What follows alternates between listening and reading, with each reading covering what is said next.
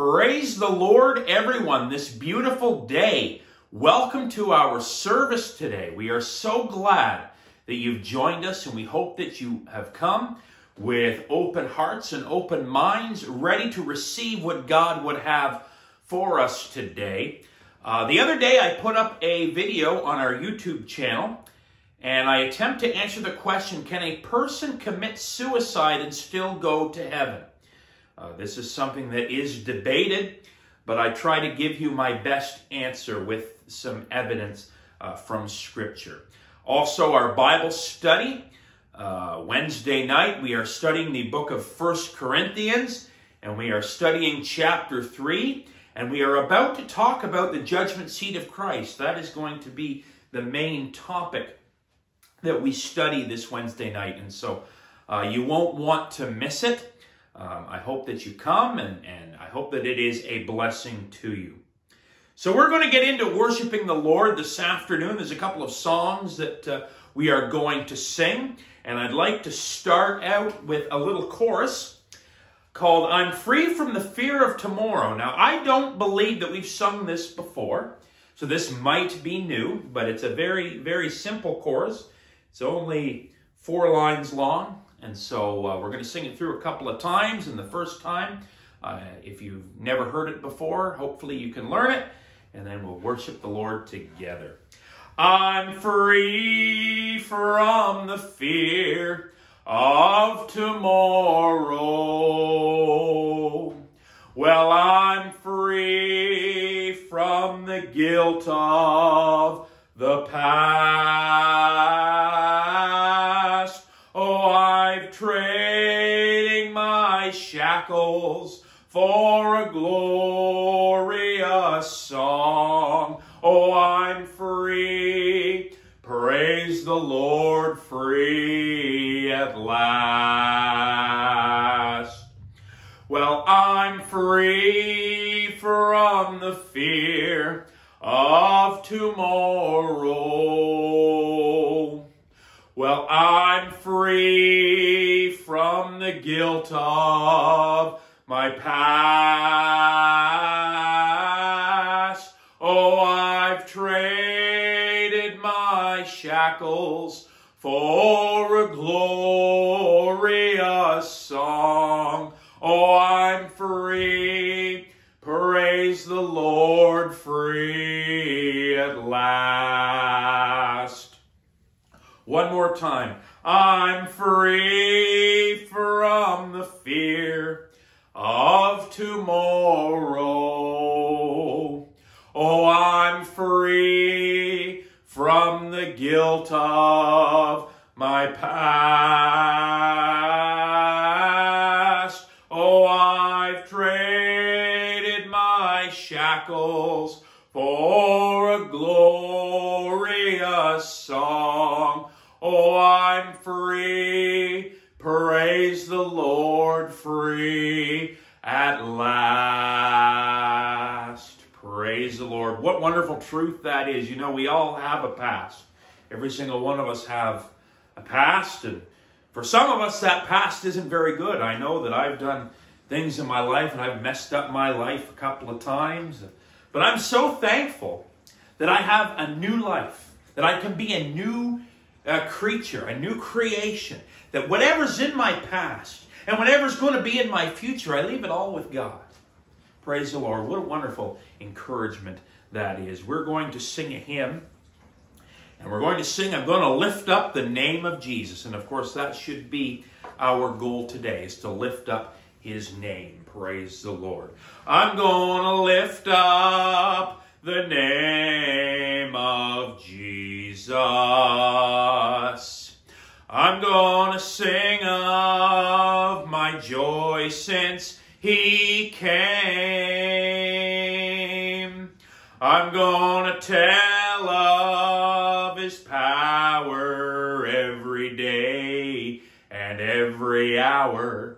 I'm going to lift up that wonderful name. Well, you can talk about world conditions, and you you can talk about all that's gone wrong.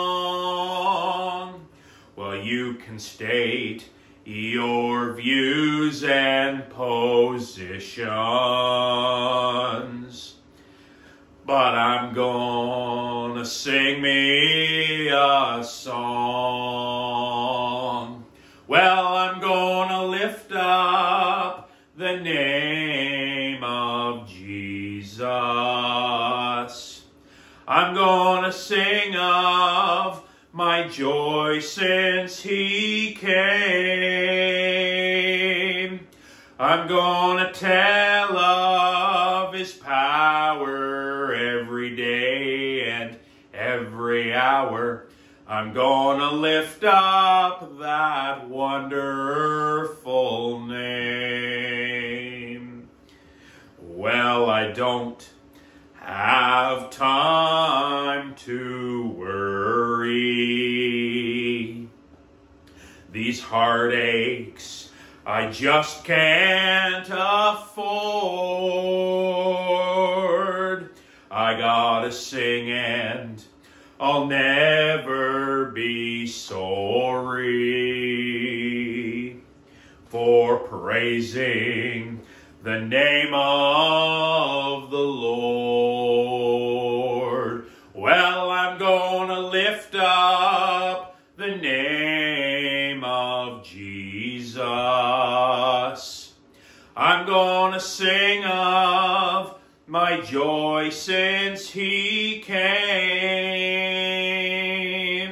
I'm gonna tell of his power every day and every hour. I'm gonna lift up that wonderful name. Well, there's too many songs for singing for me to be wearing a frown. There's too much joy that he's bringing for me to ever be down. Well, I'm gonna lift up the name of Jesus. I'm gonna sing of my joy since he came. I'm gonna tell of his power every day and every hour. I'm gonna lift up that wonderful name. Yes, I'm gonna lift up the name of Jesus. I'm gonna sing of my joy since he came. I'm gonna tell of his power every day and every hour. I'm gonna lift up that wonderful name. Praise the Lord. Amen. Amen. So we're going to lift up the name of Jesus. And really, there's a lot to the name of Jesus, isn't there? There's a lot to Jesus. He's the great I am. He's the everlasting Father. He's the Prince of Peace, the great eternal wonder, Holy Counselor, Zion's righteous governor. He's the great I am. If you believe that is true today, let's sing it. Well, he's the great I am, the everlasting Father. He's the Prince of Peace, the great eternal wonder, Holy Counselor, Zion's righteous governor. He's the great I am. Well, he's the great I am, the everlasting Father. He's the Prince of Peace, the great eternal wonder, Holy Counselor. Zion's righteous governor, he's the great I am. One more time. Well, he's the great I am, the everlasting Father, he's the Prince of Peace, the great eternal wonder, Holy Counselor. Zion's righteous governor, he's the great I am. And he's the Lord of glory, he is the great I am, the Alpha and Omega, the beginning and the end. His name is wonderful, the Prince of Peace is he. He's the everlasting Father throughout eternity. Praise the Lord. I remember singing that in Sunday school many years ago, and it's amazing that it stuck with me all through these years. But that must be because it is truth. Praise the Lord. So we are going to go to the Lord in prayer this afternoon, and we're going to pray that God will be in this service and that the message will go out far and wide, and that people that will need to hear this message will hear this message. And so let's pray. Heavenly Father, we are so thankful for the privilege and the opportunity that we have to be able to gather together wherever we are, wherever we live, whatever place we happen to be in right now. It doesn't matter. What matters is that we are in your presence, Lord, and that wherever we are, we can have church and we can be in your presence, Lord. I just want to pray, God, a blessing upon this service. I want to pray, Lord, that people will hear this message, that people will watch this video, Lord, and that lives will be changed and transformed by the power of God. And as we begin to talk about the mind of Christ, Lord, I pray, God, that you will put a challenge within our souls and within our spirits, Lord, that we need to bring our minds and every thought into the obedience of Jesus Christ. That is the goal, Lord, and that is what we want to do, Lord. There are things that we need to think on.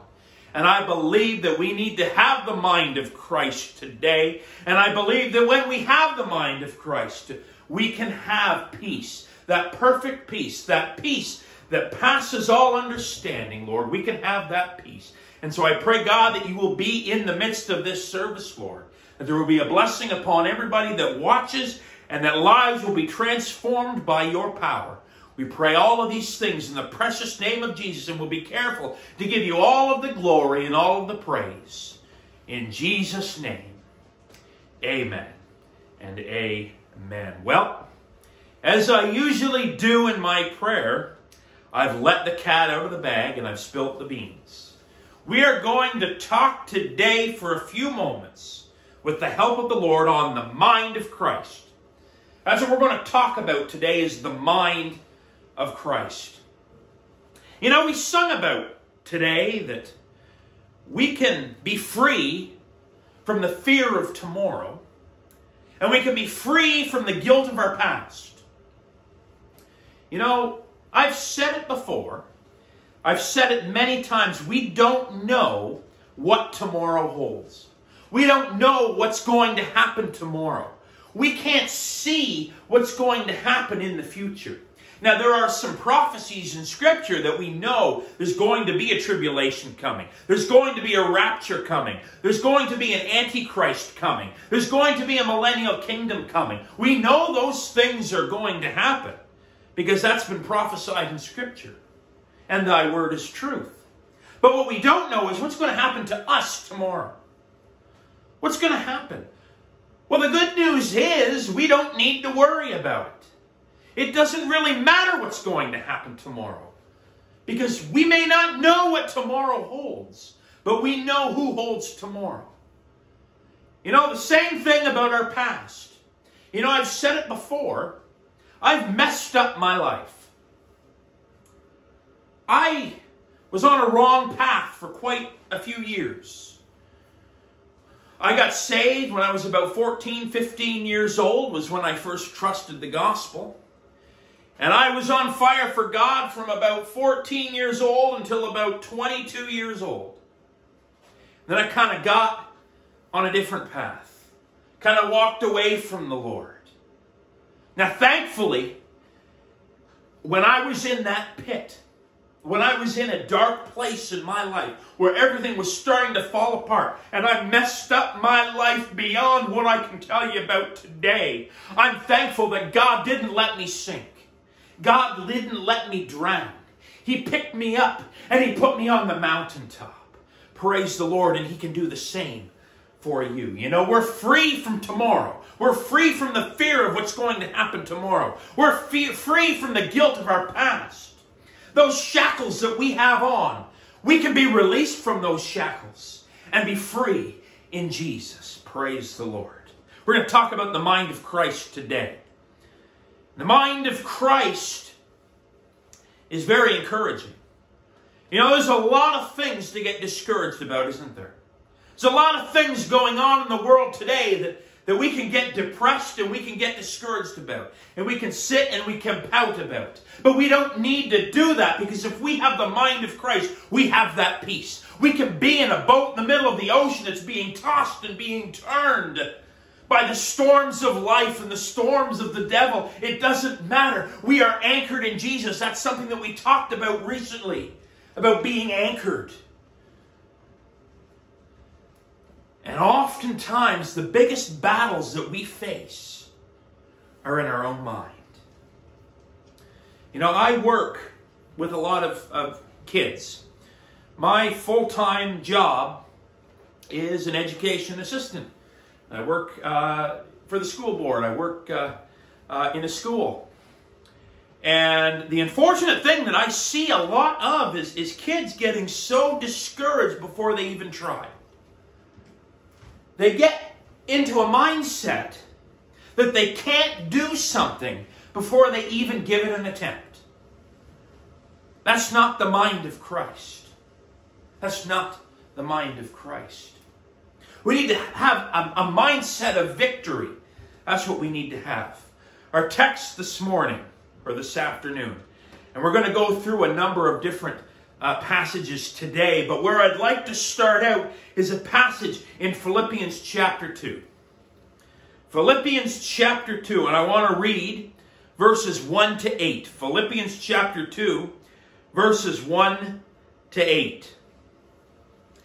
It says, "If there be therefore any consolation in Christ, if any comfort of love, if any fellowship of the Spirit, if any bowels and mercy, fulfill ye my joy, that ye be like-minded, having the same love, being of one accord and of one mind. Let nothing be done through strife or vainglory, but in lowliness of mind let each esteem other better than themselves. Look not every man on his own things, but let every man also on the things of others. Let this mind be in you, which also was in Christ Jesus, who being in the form of God, thought it not robbery to be equal with God, but made himself of no reputation, and took upon the form of a servant, and was made in the likeness of men. And being found in fashion as a man, he humbled himself, and became obedient unto death, even the death of the cross." There's a lot of stuff there, isn't there? It starts off by talking a lot about unity and being like-minded. Now, if you've been following us during our Bible studies, when we studied the book of Romans, for a little while there, we were talking a lot about like-mindedness, about being in unity. There's a lot of division in the church, isn't there? There's a lot of strife in the church. There's a lot of carnality in the church. And when there's carnality and there's worldliness, you're going to get division. I watched a documentary a couple weeks ago, and I actually made a video about it. About the church in Hillsong. Maybe you've heard of the Hillsong Church. Maybe you've heard some of their songs. I don't know. I didn't know too many of their songs because I'm not big on contemporary music. I'm more of a hymn guy. Praise the Lord. I love the old hymns. And I believe that the church ought to sing the old hymns. And that's why here we try to sing the old hymns every service, praise the Lord. And as long as I'm here, we're going to continue to do so. But I didn't know a whole lot about Hillsong. I knew that they were a mega church over in Australia, and that apparently they were a denomination and an organization that kind of went different places in the United States, and they were quite popular. But in this documentary, and maybe you've seen this documentary as well, and so you know what I'm talking about, there was a lot of carnality there. They sung the world's music.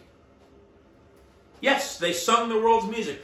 What you listened to in church was a direct copy of what was on your top 40 secular pop stations. They just changed the lyrics a little bit. If you took the lyrics out, you'd just think that was just a secular, worldly song. So they brought in the world's music.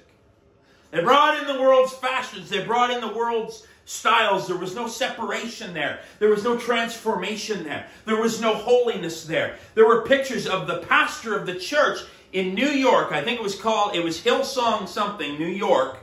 The pastor had a social media page where he had a picture of himself on a beach, and of course he had like tattoos and things, and of course he had his pants and his shorts riding low, so you could see something that you shouldn't be seeing.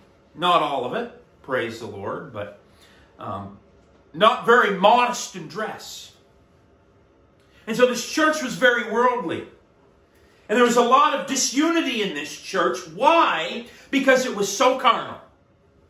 And the illustration that I used in the video where I talk about the Hillsong Church and my reaction to it was that I was not surprised. I was not surprised that there was corruption. I was not surprised that there was sexual misconduct. I'm not surprised that there was infidelity in the leadership of that church. It doesn't surprise me because they were just secular and they were worldly, and there was no holiness, there was no standard, there was no separation from the world. They weren't even reading a King James Bible. They were reading some other modern perversion. And so, of course, there's going to be corruption. Of course, things are going to fall apart. Of course, there's going to be an expose. Of course. Because they weren't having that unity in the Spirit. They weren't following after the Spirit. They didn't have the mind of Christ that we're going to talk about today. Now, I want to put our focus on verse 5, where it says, "Let this mind be in you." So God wants this mind in you that was in Christ Jesus. We ought to have the mindset of Christ.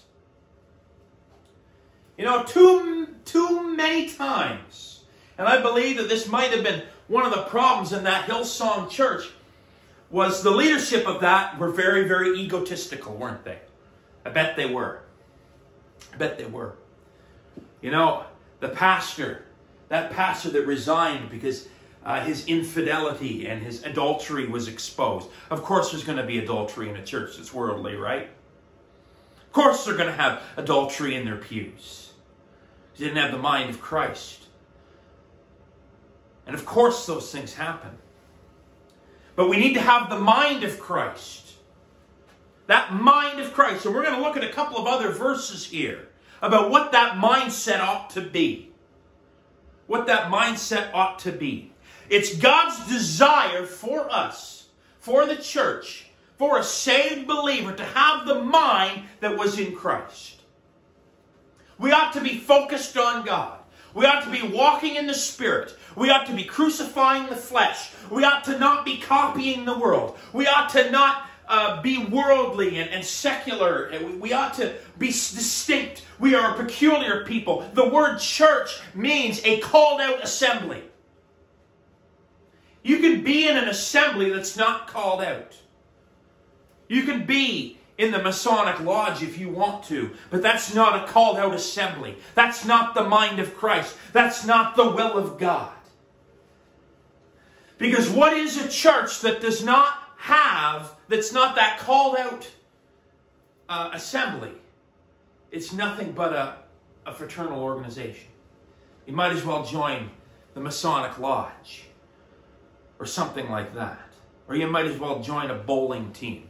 Or you might as well join a whatever, social club or a senior citizens center. You might as well join that because you're not the called out assembly.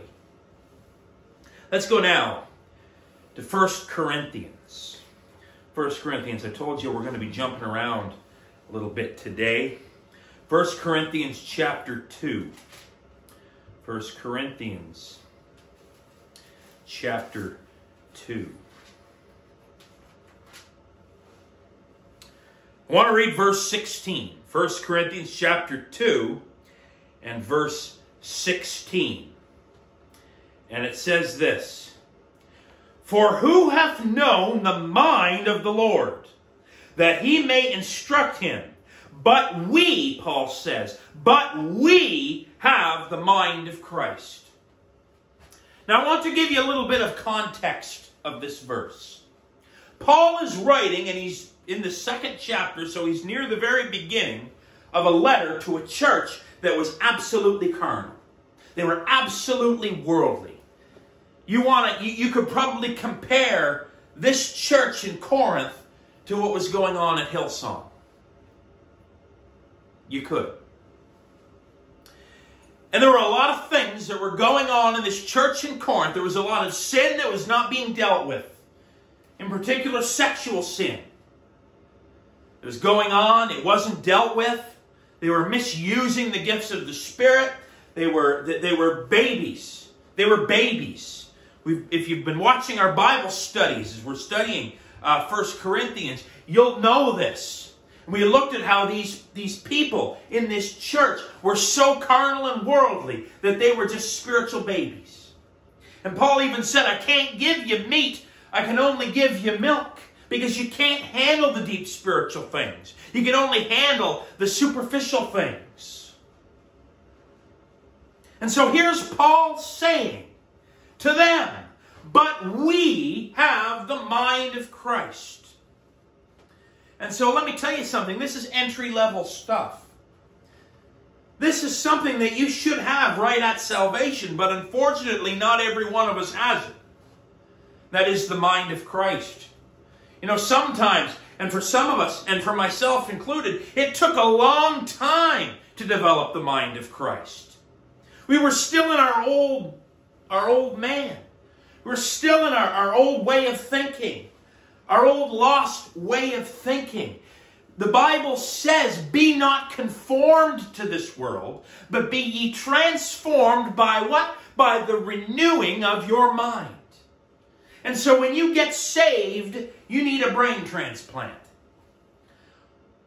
We talked very recently, and I preached very recently about a heart transplant, about a new heart, and about new blood. Well, now I'm going to talk to you about a brain transplant.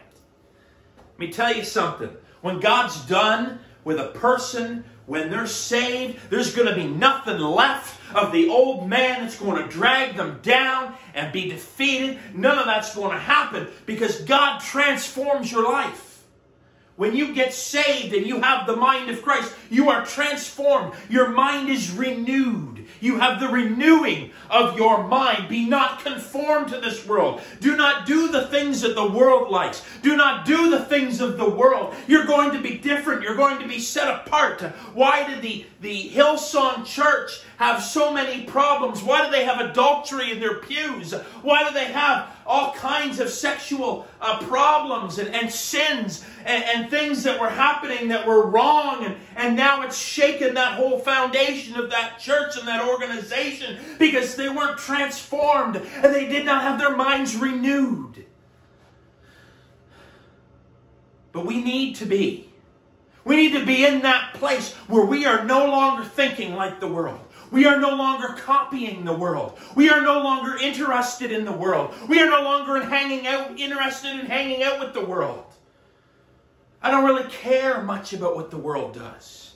I don't really care about what's going on TV. I don't really care about what's going on in the movie theaters. Every once in a while there might be a movie or something that comes along that, hey, that might be good, and we'll go and see it, but very, very, very, very rarely. Because I don't really care.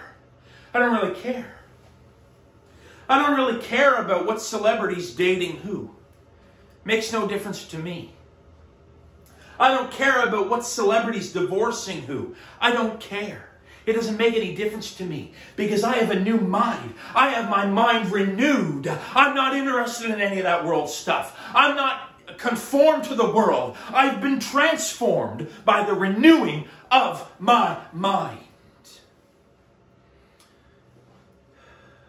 Problem is, this is the difference between the saved and the lost. The difference between the saved and the lost is the world, they don't have the mind of Christ. They don't have the values that we have. They don't have the outlook and the mindset that we have. They don't have the worldview that we have. So of course we're going to be different. They can have their evolutionary theory. They can have their 30 whatever genders. They can have all of that kind of stuff. It doesn't matter to me. I'm interested in having my mind renewed and being transformed. That's what I'm interested in. I'm interested in the Word of God. I'm interested in what God's opinion. I couldn't care less what the world thinks is right. I couldn't care less what the world thinks is important. I couldn't care less about what the world thinks is right. It doesn't make any difference. What matters to me is what God thinks. There's too many people that value man's opinion and put man's opinion and government's opinion and society's opinion over top of what the opinion of God is and what the Word of the Lord says. I was troubled when I saw so many churches shut down the last 2 years because they were obeying man rather than God. I'll leave it there. Many professing Christians today, they still have that mind of the world. Why are they not growing? Why are they still spiritual babies? Why are they not understanding doctrine? Why are they still reading Bibles that are not King James, that are copies from the wrong manuscripts that were perverted by the Vatican? Why are they still reading those things? Because their minds haven't been transformed. Their minds haven't been transformed. Why are they still interested in bringing in secular rock music into the church and changing the lyrics a little bit to make it sound holy? You know, you can take a secular song and you can add the word heaven or God to it. That doesn't make it holy. It makes you a compromiser is what it does. And I see a lot of trends happening in the church that are quite concerning. The church is not a place to be entertained. The church is not a place to go and enjoy a concert. That's not what the church is for. The church is a called out assembly. There are things that are holy and that are righteous and that are spiritual that cannot be comprehended by the world. And those things ought to be happening in the church. When I sing worship to the Lord, I don't want to sing a secular top 40 song with the lyrics tweaked a little bit so that it makes it sound like I'm singing about heaven or about God. I want to sing unto the Lord. I want to sing what's pleasing to God, not what's pleasing to my flesh. I'm not interested in bringing in drum sets and rock guitars and fog machines and flashing spotlights. I'm not interested in lasers and all of those types of things that elevate the flesh. I'm interested in the holy. I'm interested in the sacred. I'm interested in pleasing God, not pleasing my flesh. But yet so many people, so many churches, so many believers aren't in that place because they don't have the mind of Christ. Let's go now to Romans. We're going to go to Romans now, chapter 8. Romans 8 and verse 6, and it says, For to be carnally minded is death. I want to pause there for a moment. To be carnally minded is death. What happened to the Hillsong Church? It didn't die, but it's been rocked to its foundation. There's probably been millions of people have seen this documentary where they've been exposed And they've seen through their compromise. And there's probably what's left, the membership of that church is probably far less than what was there in the beginning. We can also apply that to our lives. If you're continuing to have a carnal mind and you're getting caught up in the worldly things, and you're smoking, and you're drinking, and you're fornicating, and you're doing all of those carnal things, it's going to lead to your death. It's that simple. You know the law of sowing and reaping? If you sow in the flesh, you're going to reap in the flesh. If you sow in the Spirit, you're going to reap in the Spirit. I'm not interested in reaping in the flesh. I don't want that. I know of Christians that smoke, and they're probably going to get lung cancer, and they're probably going to die young. I know Christians that drink, and they're probably going to get cirrhosis of the liver and have all kinds of health problems. And they're probably going to die young. Why? Because they're sowing in the flesh and they're going to reap in the flesh. But I want to sow in the Spirit. I want to sow spiritual seeds so that I can reap spiritually and I can be closer to God and walk closer with Him and have a better relationship with Him and have my prayers answered because I'm reaping in the Spirit. For to be carnally minded is death. But there's more. The opposite is true too. But to be spiritually minded, to have the mind of Christ, to be focused on the good things, the things of God, the things of the Scripture, the things that are holy, the things that are right. Where does that lead? It leads to life. And not only to life, but peace. Do you want to have peace? Do you want to have the peace in the midst of storms? You can have it. But you can only have it if you have the mind of Christ. So our desire should be life and peace. But why do so many Christians today not have life? Why are so many Christians dropping dead so young? Why are so many Christians falling into sin and backsliding back to a place not where they're losing their salvation, because you can't lose your salvation, but backsliding and falling into sin to a place where they are out of fellowship with God? Yes, that Spirit's still there. It's sealed. It will never leave you nor forsake you. You are still going to heaven, but you're not going to have much reward when you get there.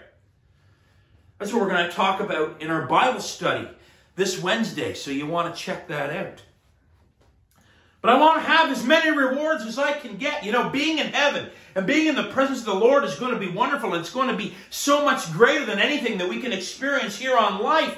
But I want all the rewards I can get, not because I'm greedy and not because I want the rewards, but I also want God to be pleased with me.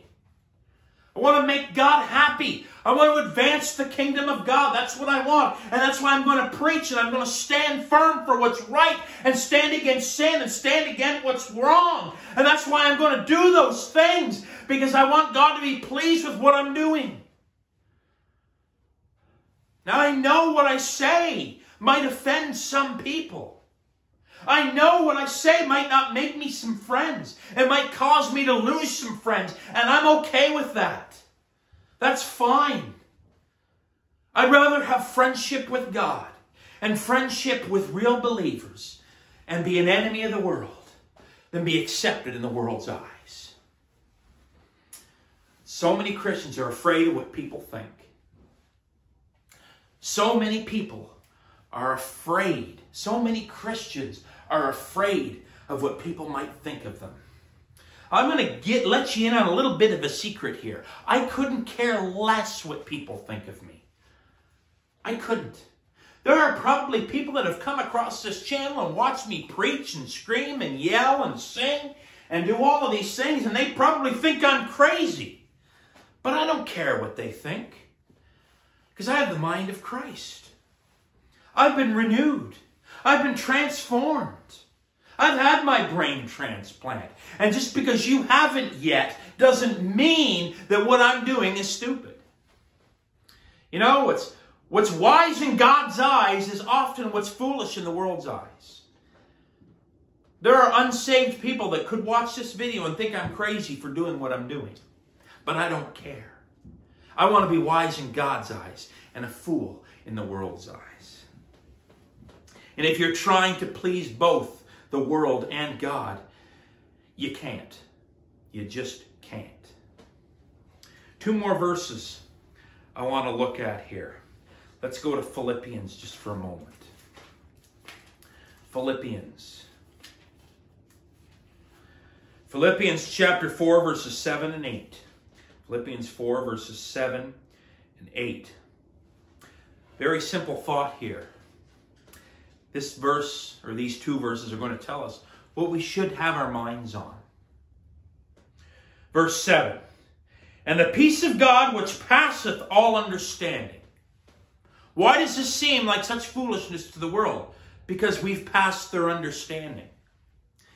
The peace of God which passeth all understanding shall keep your hearts and what? Your minds through Christ Jesus. Verse 8. Finally, brethren, whatsoever things are true, whatsoever things are honest, whatsoever things are just, whatsoever things are pure, whatsoever things are lovely, whatsoever things are of good report, if there be any virtue, if there be any praise, think on these things. Don't think on the things that are going to cause you to worry.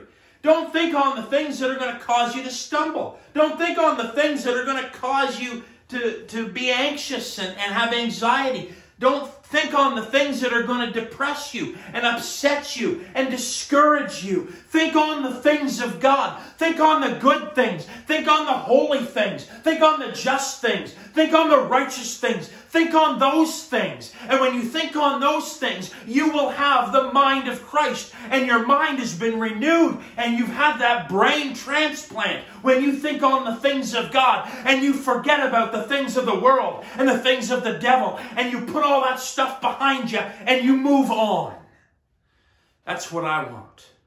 If you want to have the mind of Christ, think on things that are true, things that are honest, things that are just, things that are pure, things that are lovely, things that are good, things that have virtue, things that have praise. Think on these things. Bringing every thought into captivity to the obedience of Christ. Want to have the mind of Christ? Keep your hearts and minds pure?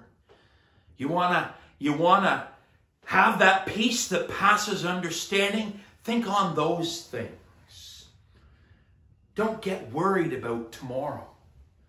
Don't feel bad about the past and the things that you've done before you were saved. Who cares? The devil might bring it up. Some people might bring it up. But who cares? You know who you are now in Christ. And God knows who you are now in Christ. So what happened before doesn't make any difference anymore. Praise the Lord. We're going to close with this last verse. We're going to go back now to the book of Isaiah. Isaiah chapter 26 and verse 3. Isaiah 26 and verse 3. And really, this is the crux of the issue here. Do you want to have peace? Do you want to have perfect peace? This verse is going to tell you how to get it. You know, we might say we want peace, but we don't want to do what we need to do to get it. Do you want perfect peace? Here's how to get it. Isaiah chapter 26 and verse 3. Thou wilt keep him in perfect peace, whose mind is stayed on thee, because he trusteth in thee. Perfect peace comes from keeping your mind on God, keeping your eye on the prize. Keep looking for those rewards. Keep advancing the kingdom of heaven. Keep thinking on those things that Paul just told about in Philippians. Keep thinking on those things, and God will keep you in perfect peace. It doesn't matter what's going on around you. It doesn't matter what the world looks like around you. It doesn't matter what storms you're facing. You can have that perfect peace, but only if your mind is stayed on him. And not only that, but you trusteth in thee.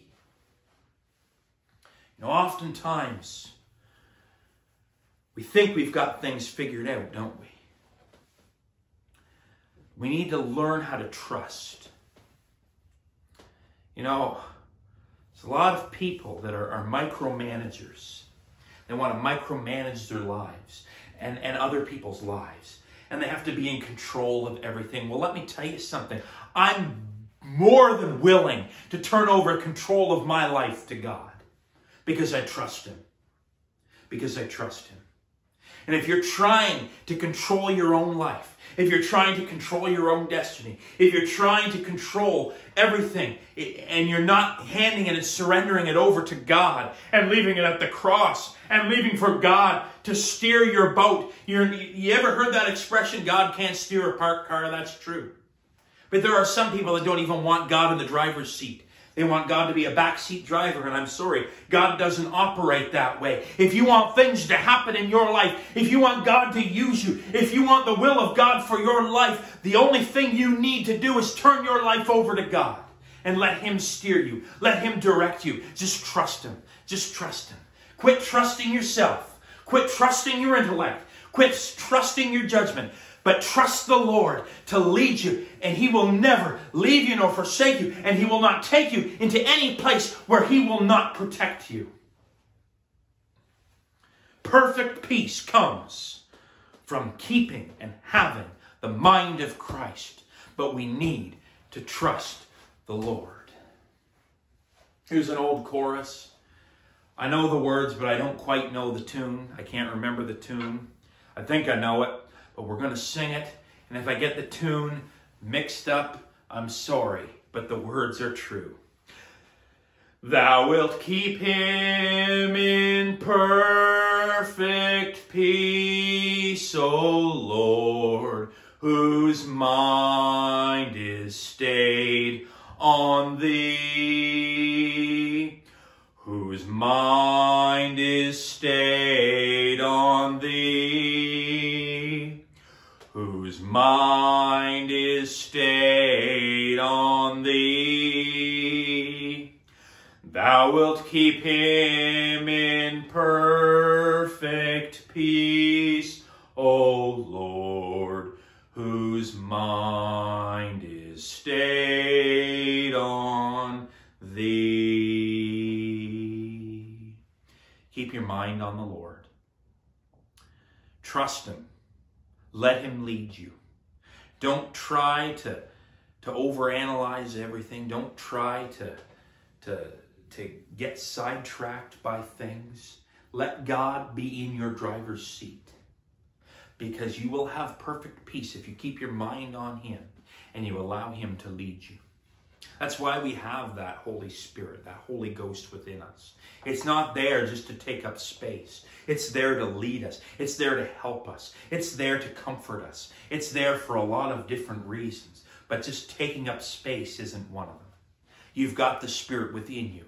You need to know how to use it and have the mind of Christ. Let's pray. Heavenly Father, we are so thankful once again for the privilege and the opportunity that we have to be able to come together here on this Facebook and YouTube channel, Lord, and to have church, Lord, and to worship you and to sing praises unto you, Lord, and to hear your word. We're so thankful for the ability to be able to do that today. What a wonderful blessing that is. And so I just pray, God, that this message will go to somebody that needed to hear it, somebody that their mind hasn't been where it should be, where they're wondering maybe why things aren't happening in their lives, why you seem so distant from them, maybe why they're having such depression and anxiety. Why are these things happening? Well, I just pray that this message just gave them that answer. I can almost guarantee somebody that's been watching this video has been praying, God, why are you so far away? Why am I having such horrible thoughts? Why am I having such horrible nightmares? Why am I having such depression and anxiety? Maybe it's because I need to get my mind on you. Maybe my mind has been on other things. Maybe my mind has been in my past. Maybe my mind has been on worrying about the future. But my mind needs to be on you, Lord. And I just pray, God, that this is an answer to their prayers. I pray, God, that as we leave here today and go about our week, I pray, God, that you'll be with us wherever we go, whatever we do this week, Lord. I pray, God, that you will keep us safe, Lord, and that we will come back again next week to hear what you have for us next week, Lord. And we pray all of these things in the precious name of Jesus. Amen and amen. So don't forget our Bible study, which is Wednesday night. We're going to be talking about the judgment seat of Christ. We're to that place in 1 Corinthians chapter 3. So I know it's going to be a blessing, and I know you're not going to want to miss it. So tune it in. Also, I hope you get a chance to watch that video I was telling you about that we put up on answering the question, can somebody who commits suicide go to heaven? And that's been something that I've been asked a couple of times in my ministry. People, even at work, have found out, you know, I'm a Christian, I'm a preacher, you know, and they've asked me to answer those things. And so those are the types of questions that I try to answer on the channel. I know we haven't done as many videos as I've been planning, but, you know, it's hard to find the time sometimes. But anyway, every once in a while we do put up a video up there where I answer a question. And so hopefully you'll get a chance to check that out. And so until next time, God bless.